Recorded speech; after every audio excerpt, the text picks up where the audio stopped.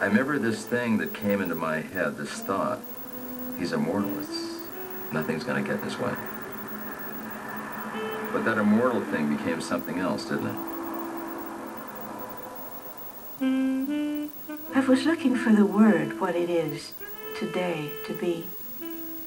Looking back at that many years, now 50 of them, at this boy, at that year. Sobering, maybe. And yet, I guess I've gotten used to the fact that there is a huge meaning for so many people to his life and his work.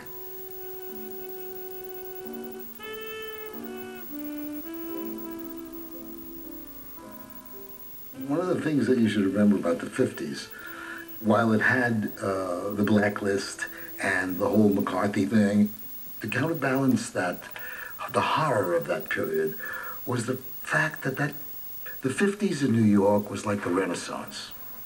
It was spectacular. They were real heroes.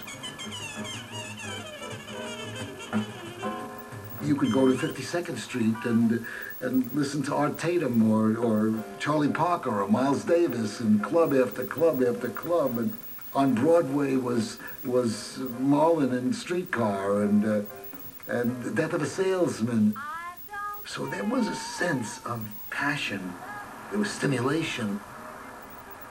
New York was a thrilling place in the 50s. Very romantic as well.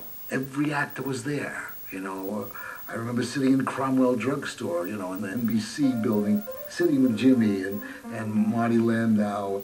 You know, we all were vying for jobs, but there was a kind of camaraderie.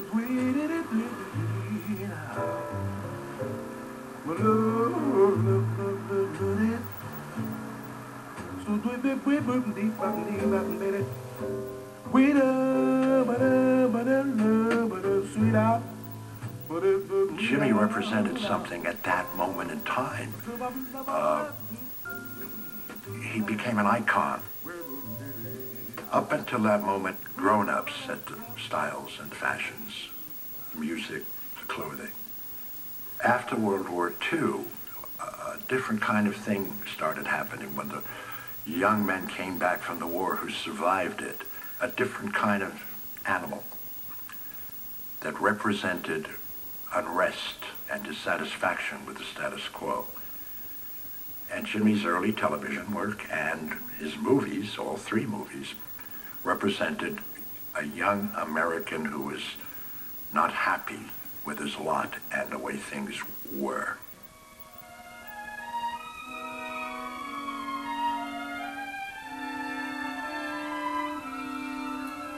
We have with us, ladies and gentlemen, Mr. Elia Kazan, who produced and directed East of Eden, and when you see it, you These are Elia Kazan's notes on the character Cal from a movie he was about to direct called East of Eden.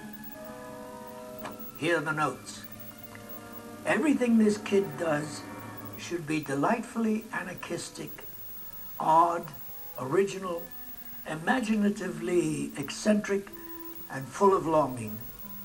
He is the unexpected personified. He goes directly to the heart of the matter. An aside by me. It seemed this was perfect casting for the young boy, James Dean. Mary was. And I had an intuition. I said, this is Cal. This is the guy right here. He did a thing that always attracts me. He wasn't polite to me. And that always sort of makes me feel he's not training to butter me up right like that. He has a real sense of himself. Oh, he said, I'll take you for a ride in my motorbike, it was very hard for him to talk, and riding me on the back of his motorbike, which I did like on the streets of New York, was his way of communicating with me, of saying, well, I hope you like me, or look at my skills, or whatever. So he had his own, you saw what he's like, he had his own way, and I thought it was perfect for the part. I mean, I thought it was an extreme grotesque of a boy. I thought he was a twisted boy, and I thought twisted by the denial of love. And it turned out, as I got to know his father and I got to know about his family, that he had been, in fact, twisted by the denial of love. love rejected. That's all there is to it. But, and here's the genius of Elia Kazan as a director. For the actor, he has to play not the rejection. He has to proffer love. Search for love in every form, in every way, at every moment. He is always reaching out. Jimi and I met on campus at UCLA. That was 1950, I think. And he was fresh off the farm in Indiana and still smelled a little bit of hayseed. So we didn't really connect very well at the beginning. And gradually this guy began to grow on me. He alternated between being very shy and being very, he was also very needy. It was like he didn't have any real friends. It was so clear that he was a special person. Every moment that you spent with him, you knew you were with an original. Strange and peculiar and arresting, and you couldn't take your eyes off him. He was very handsome. We would get on his motorcycle and we'd go down on Hollywood and Vine and sit on the street benches, watch the night people. That's where we got our characters, he said. And very often we didn't even say anything to each other. You could say Jim was a little moody. So was I, you know. A little angry, so was I. A little curious, so was I. A sweet, rustic person. I used to imagine him sitting on a porch in Indiana. That seemed so present. But, on the other hand, there was a suspicious, taut, guarded young man. And both of them seemed always present. Of course, that's a thrilling tension within.